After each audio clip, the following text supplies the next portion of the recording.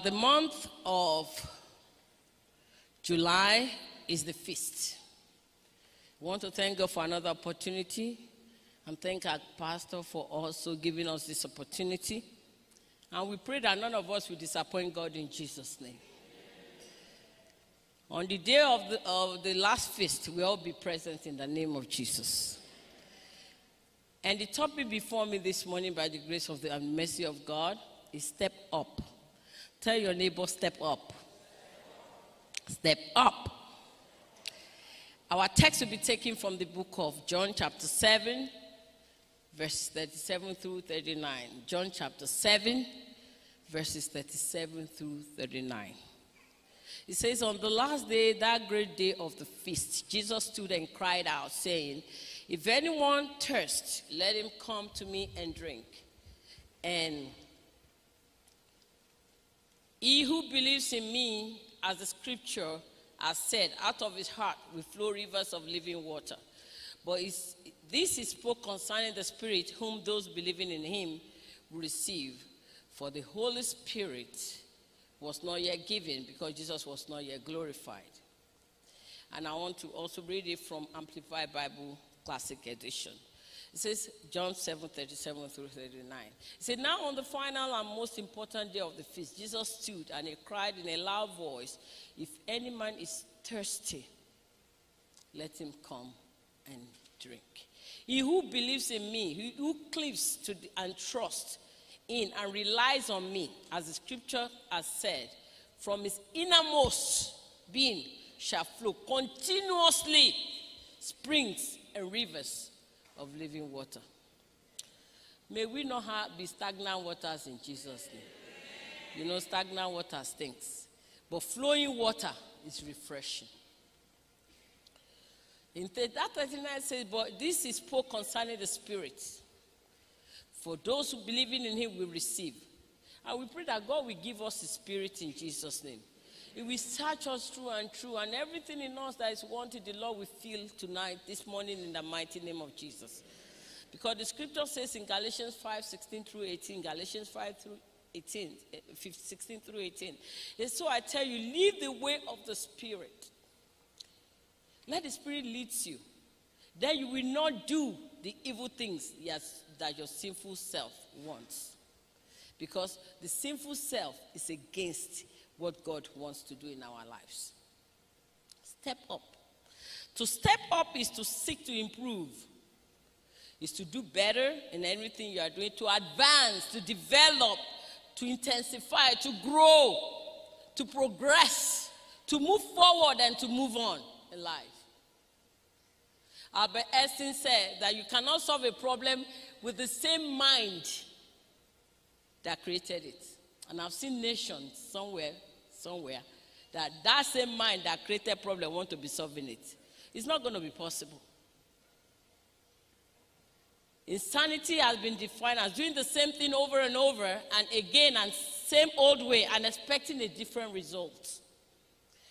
Many are suffering from all manners of challenges, maritally, spiritually, in relationship, in career, and so on and so forth, because they continue to do that same thing over and over again, refusing to step up, pointing hands to the other persons are the problem, not looking at themselves.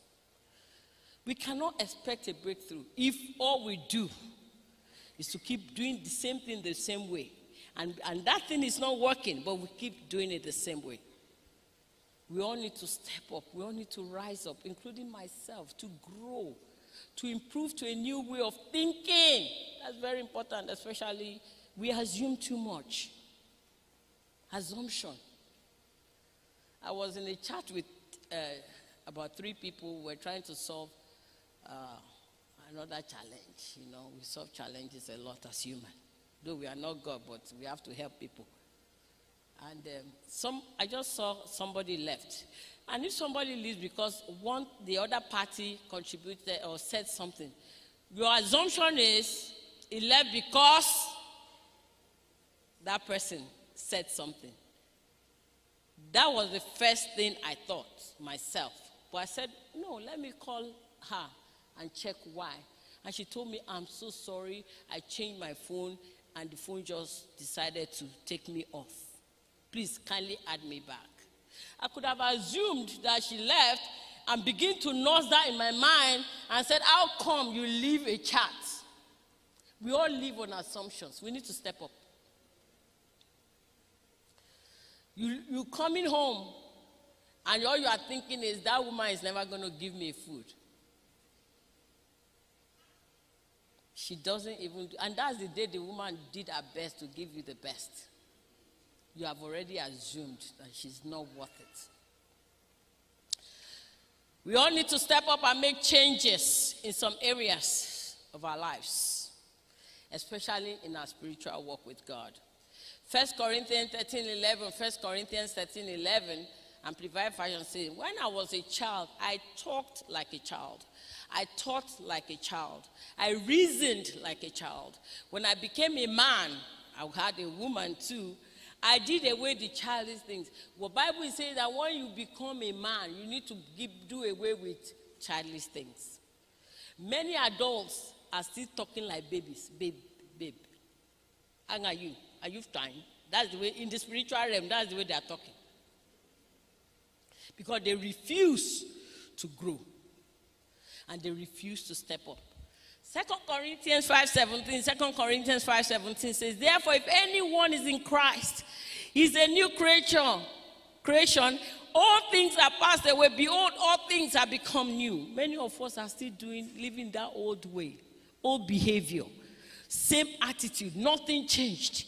People cannot just differentiate between that your person before born again and the person that is born again. It's the same way. The same old way. Nothing changed. We must step up so we can access that what belongs to us. Most of us are not getting what we want from God because we refuse to grow. Let's look at the crucial areas we must step up at so that we can be where God wants us to be. We can fulfill destiny. We can fulfill lives. Number one is that, this Bible, they said, I think, it's not the Bible now. Charity begins at home. So our home is the first thing that we need to step up at. Because if every family is united, the church will be united. If you don't mature and grow as a wife or a husband, even if you claim to love your family, you will lose that family. You will cut your marriage short. I've seen marriages of a month with divorce. 1 month. So what was the stress of getting people involved when you know it's not going to work? Marriage is like salvation. You have to work it out with fear and trembling. It is like salvation because that thing can lead you to hell. Today's open heaven is about visas to heaven. That visa can be cancelled because of one person that you have married. Every day of trouble, fighting, can cut short somebody's lifespan. Step up in the way you relate to your spouse. Nabal, if you know the story of Nabal in 1 Samuel 25, he died because he refused to get himself to where God wants him to be. And handsome David, after the man died, took that wife, Abigail. And because David saw that this woman is very good, only that man didn't see it. May nobody take your place. And that which belongs to you out of stupidity and foolishness. In the mighty name of Jesus. If you don't step up as a woman, you may lose your husband. And may even run into trouble with God. And Proverbs 14, I will read it in easy to read version. Proverbs 14 verse 1. It says, a wise woman makes her home what it should be. But the home of a foolish woman is destroyed by her own actions. That one even said actions. Are your actions destructive or constructive? Check yourself. Your actions can be constructive and it can be destructive. You can say the same thing trying to pass a message across in a destructive way rather than in a constructive way. So before you utter any speech, you need to think, what I'm saying, is it destructive or is it constructive? Your action determines your marital and your success, your relationship success, and your life, how you succeed in life. And if you know that in this century, if we don't step up as good parents, Christian parents, it will be difficult to raise children. We need to step up. It was tough in the days of Eli. Imagine now that there's too much temptation for these children. Too much. Things that you didn't go through, they are going through it now. Too much exposure to too many things. The Lord will help us in Jesus' name. In our parenting, we need to step up. You need to create time. We said that yesterday during the marriage counseling. You need to create time for your family. The only time you tell your wife you love your wife is when they come to marriage program and they say, tell your wife I love you. That's the only, after that, another next year. Children don't know what I love you is. So when they hear it outside, it's strange to them. So whoever tells them they love them, they grab those people. Because they don't hear it often. Wives don't hear it often. Am I lying? Am I lying? We are all quiet. Maybe 10% of us say it. Maybe. We need the good. If you don't step up in your relationship with your siblings, your brethren in church, your neighbors, your colleagues, people in general, you will soon be on your own. So when you invite them for a party, they don't come. You have to think about that thing you have done to them. We need everybody to succeed. The good, the bad, and the ugly. To succeed, we need everybody. Joseph needed his brothers to become the prime minister. To them, they were doing him evil. But to him and to God, they were the stepping stone to his destination as a prime minister. That's from Genesis chapter 37. We need to learn how to manage people. Step up in your people's management skill. It's a great asset, and we all need to manage people because that alone can cancel your visa to heaven. You have to be trusting enough. People need to allow people to trust you. I remember one time, my husband will remember, we were in Nigeria, we were pastors, and my husband needed to choose an assistant. And because we really don't know things that happen in the church, we are just there because I'm not a I don't help people transmit anything. I don't hear nothing. I was in my children's church. I've been there since 1995. I love my children's ministry. So my husband decided to choose one man as the assistant. And the wife came to me once she heard. She said, I have a secret I need to tell you. He said, but don't tell Pastor yet. I said, what is it? She told me, sorry, I'm not the first wife of my husband. I said, it's a hard thing for me not to tell Pastor, but he said, I trust you won't tell Pastor. And I didn't tell him. People need to trust you. And when it was time, I went back to my sister. I said, I need to tell Pastor now. I think you have to release me to tell Pastor. Because we had people now that have been coming to us and telling us the same thing. And she said, it's okay to tell Pastor. Somebody will keep secrets to your hands and you help them transmit it. You know, transmitters. They are not gossip. And I don't blame them because I blame you that gave them the information. Because you can't, transmitting a story is, CNN also transmits. So if you decide to meet somebody in the church, you've not accessed the person, you don't know who they are, all the stories of your life, you poured on them. And they help you transmit it and you're angry. Don't be angry. It's a sin if you're angry. because you don't know the person. One time, we are pastors now 22 years by God's grace, and I've seen all kinds of things. So a particular innocent sister, the same thing, told another sister. So they came to me to help them solve the problem. God will help me. Before we start that story, this other sister has told all the story the sister had told her. Thank God that the sister also confided in me. So I knew most of the stories. In front of them, I said, see your life. You go to church, you met somebody, you don't know who the somebody is. Assuming I am not, and bad, terrible things that she was saying in front of me concerning the sister. That one was defenseless. Like, you will say this. But thank God she has said most of it to me. She had told me most of the stories. Before you give your life to somebody, not Jesus now, look very well.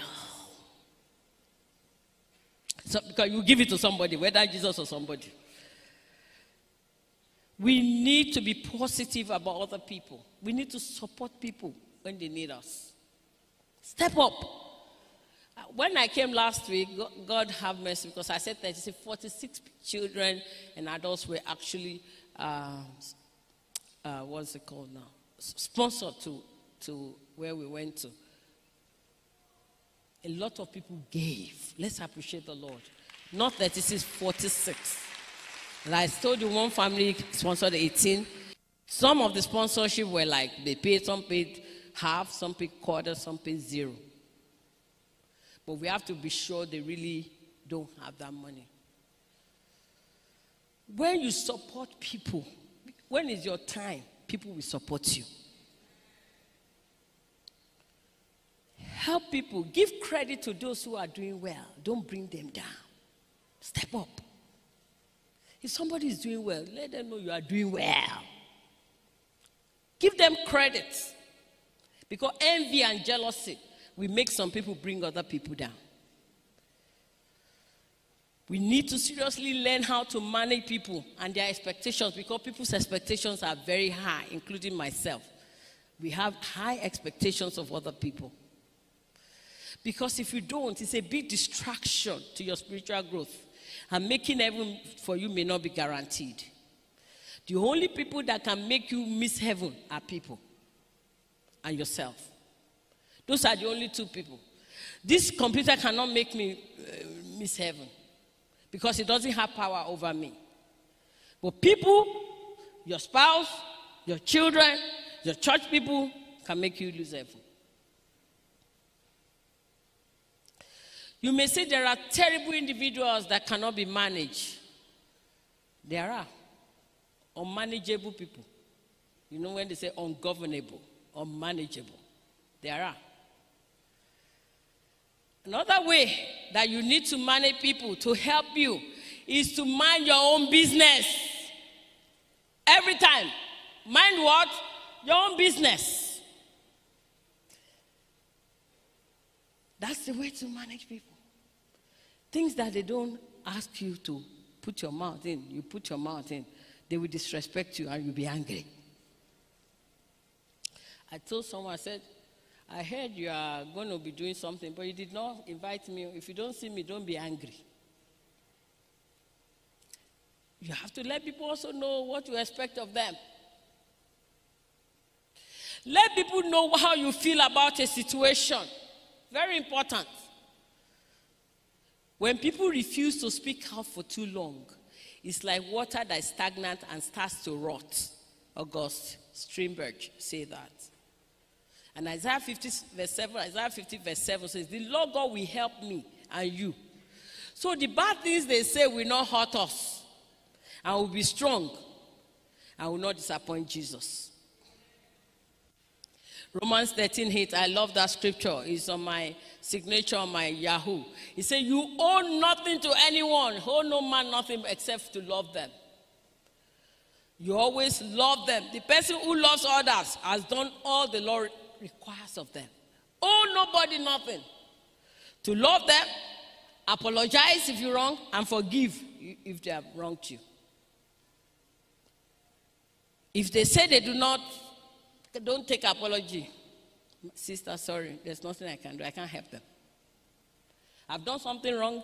You told me. There are some people, they will do something wrong. It's glaring and they'll be arguing with you. No, you don't need to argue with them. Just say you are right. And move on in your life. Do not hold grudge against anyone. Step up. It's not worth it.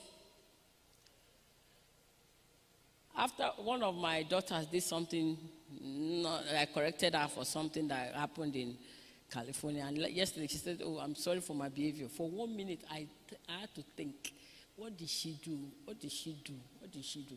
Because I couldn't remember what she did. Later, now I remember, oh, I said, okay, you are okay. Do not hold grudge against anyone. It's not worth it. A politician, I was listening to him. He said they took the mandate from him. He won a particular election. They took it from him.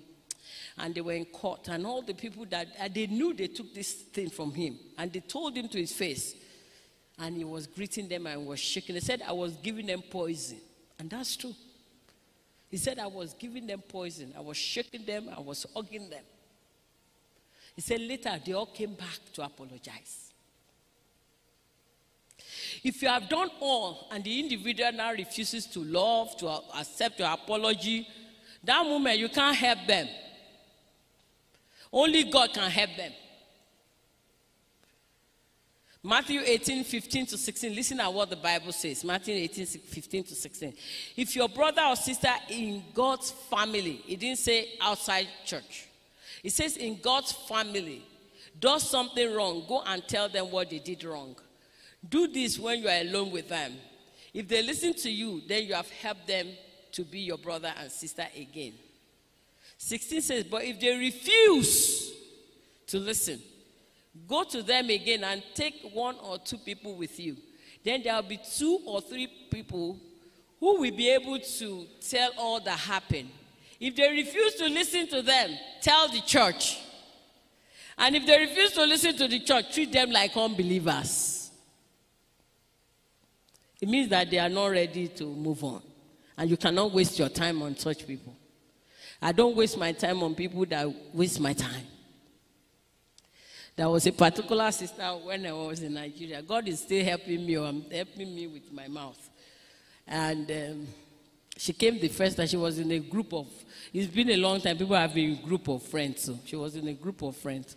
First month she came. We sorted the matter with Sister Abigail. Next month, Sister Lazarus. I said, my sister, I don't think I have time for this. I'm very sorry. I said, it's either you leave the group or the group leaves you. If everybody in the group is bad, then check yourself. When you were in Palace of the King, they were bad there. You went to the King of Palace. There are people there are bad. You went to Palace, the King of Palace. The people are bad. Check yourself. After a few months, I saw my sister. I said, you didn't bring your matter. I said, because I left the group. There are some relationships that is not worth your stress.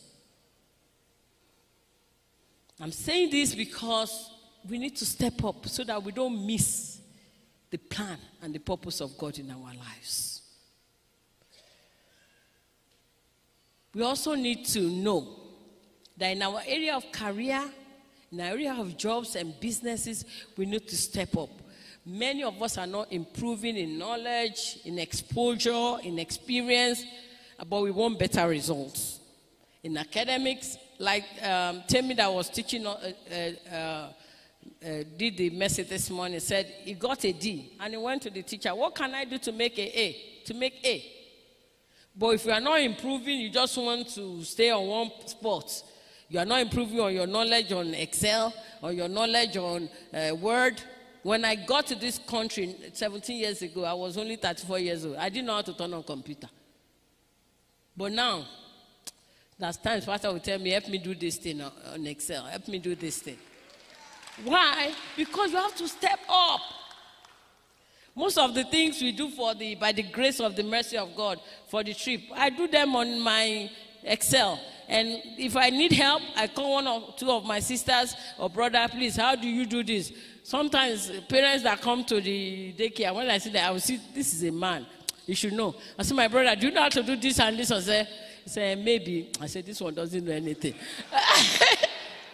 I just go on Google how to do this on Excel. It's very important to step up. Very, very important. Proverbs 22, verse 29. See thou a man diligent in his business, he shall stand before kings, he shall not stand before ordinary people. When they stand, they talk, people listen. Because they have something to talk about. We must step, number 3. We must step up in our Christian walk with God. God expects us to grow daily in the spirit, and we die in flesh. But we are not dying in the flesh. That's the challenge that most of us have. We must daily clean our heart. The song they sang says, search me true and true. We want to be where you are.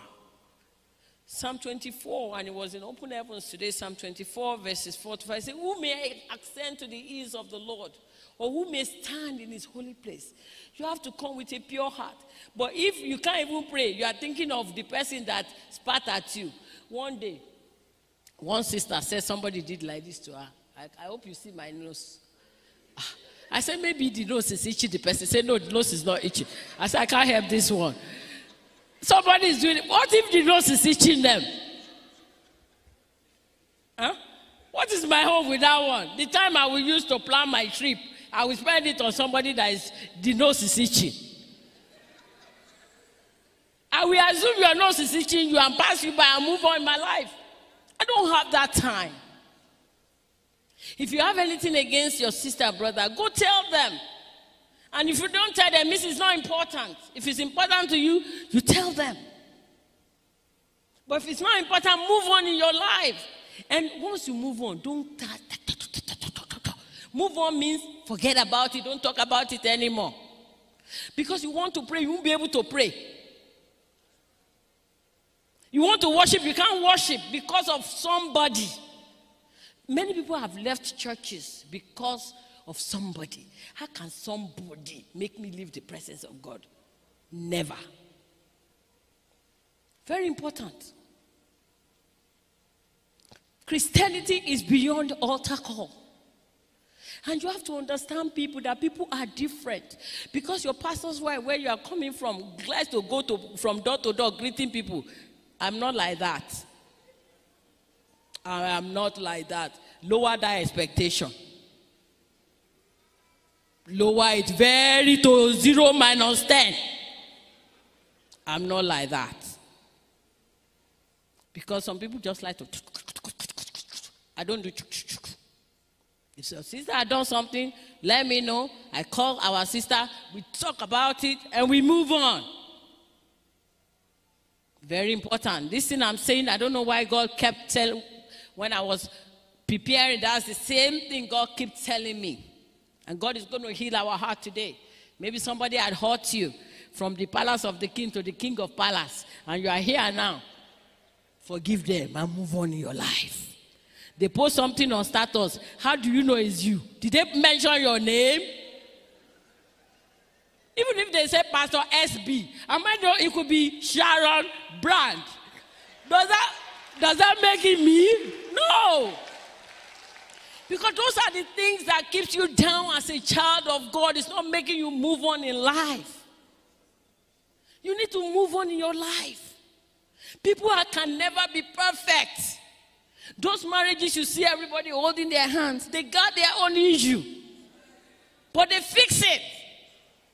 You have to learn to fix your issue with God and God alone. Very important. You cannot continue to do the same thing the same way and want God to step in. You cannot continue to disobey God's instructions. I want God to do something. If I give you instructions and you don't obey my instruction, there's consequences for that. Your Christianity this year must be better than where you were last year. He said, Apostle said, I die daily. Every day you must search and see, what have I done wrong?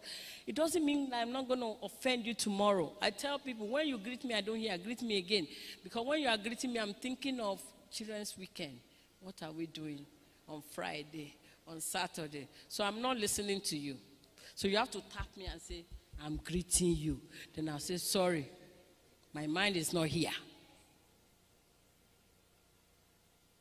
So how do we step up? Let's read our Bible daily. Let's study the Word of God. Let's be in fellowship. Number 2, let us obey the voice of God. That's how to improve. Obey the voice of God. Because you can't hear God if all you are hearing is, she did this to me. That's my husband. That's my wife. How can you hear God? Because two multiple voices are talking to you. Satan is doing his own. You are doing your own.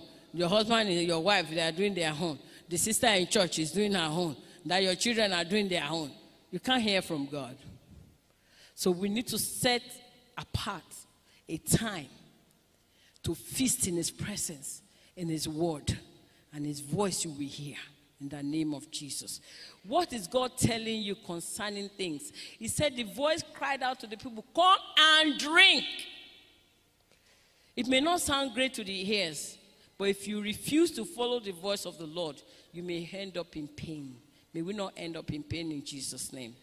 We're in the days when everyone wants to do their own thing, and they want you to do what they want to do. You know, there are some people, they want to force you to be what they want you to be. Be yourself. Number 3, and lastly, you need to continually be filled with the Holy Spirit. John 7:39 says, but he spoke concerning the Spirit. He said, come and drink.